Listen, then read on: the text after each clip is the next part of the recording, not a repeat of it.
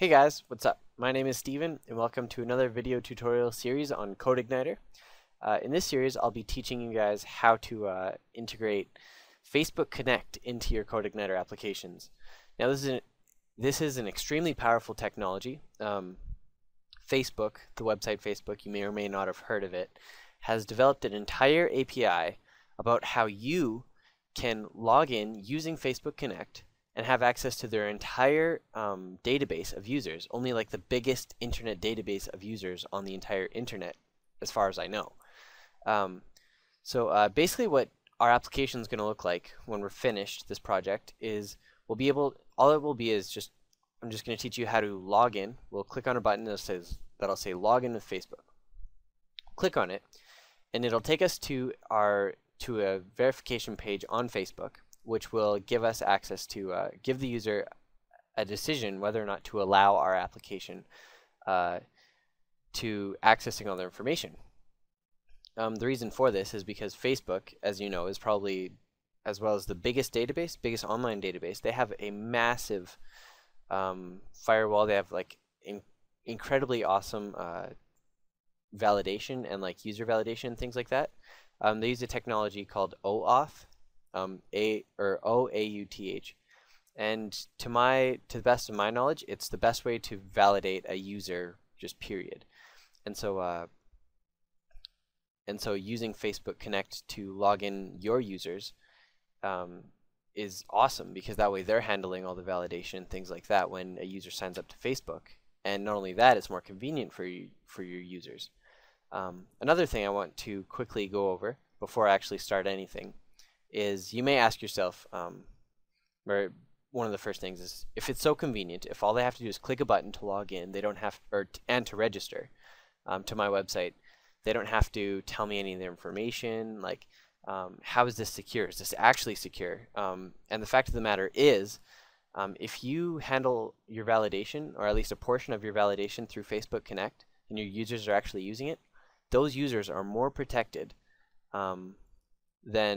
than normally, right? Because if a user logs in using Facebook Connect, they're using Facebook's super secure validation methods instead of our own, right? So we can write one that's good, which it'll just send, say, an email to a user upon registration, like I've showed you how to do in the past. That's not a bad method of doing it. It's a very popular model, but what's even more popular and extremely trending right now is using the social media to log in. And yeah, so okay, so that's all I'm really going to talk about before I actually get started. So let's go ahead and start setting up our controllers, views, and our htaccess. Okay, first thing I want to do is I've created a folder in my tutorials folder called 3_Facebook Connect FB Connect. Here's where I'm going to do my first .htaccess file. There it is. And then we'll go to CodeIgniter.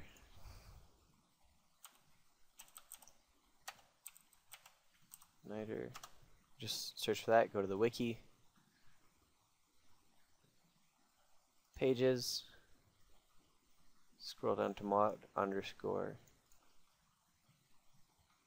Now most of the time I actually just do this. I'll where is it? Mod rewrite. There we go. Most of the time I'll just copy this from existing projects, but because this is a tutorial series, I should do it from the website every time. So because this isn't in the root URL of my web server, I have to actually specify the other folders where the project is located. In this case, that's tutorials/3_FB Connect, followed by a /. We'll save that, and we'll test it out. I'll refresh this. I'll try accessing the welcome controller and the index function of that, and it appears to be working perfectly. Awesome. For more information on .htaccess, you can view some of my other video tutorials. I believe my introduction to CodeIgniter series covers .htaccess very well, if you're a little shady on how this works. or the reasons why I use it. Okay, so I'll just close out of this. Next thing I'll do is go to my controllers, go to my welcome.php. No, I'm going to exit out of this. I'm just going to rename it right away. Because again, this is a very small project. I'm just going to name my main controller main. I'll open that up and actually rename it here. I'm going to clean up some of this code. I'll save this. And then secondly, I want to reroute my default controller to be the main controller instead of the welcome controller. So I'll come down here, set that to main. And I want to make my view, I want to change my view right away too. To be instead of welcome message, I'll just rename this to login.php. I'll open it up. Okay. And I will just delete the styling like I always do. Change the title to login with Facebook Connect, FB Connect. And then delete some of this. Say login. Save it. And now go back to my main controller and have it load the login view. So I'll save that, and then this should load my login view. Perfect. And I guess really quick, I also want to, instead of the index function loading the login view, I actually just want it to load another function or method in my main controller. So we'll go public login, public function login, and here's where I want to load my login view. And then my index function will just redirect to my login view. So login, or to my login function, sorry. Perfect. Now I should be able to access my main slash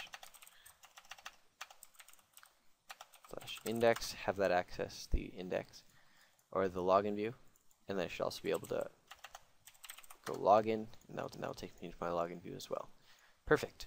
I'm going to end the video here. In the next video, we're going to talk about creating our own libraries before we actually look at importing the Facebook Connect SDK, which is what we'll be doing in this video.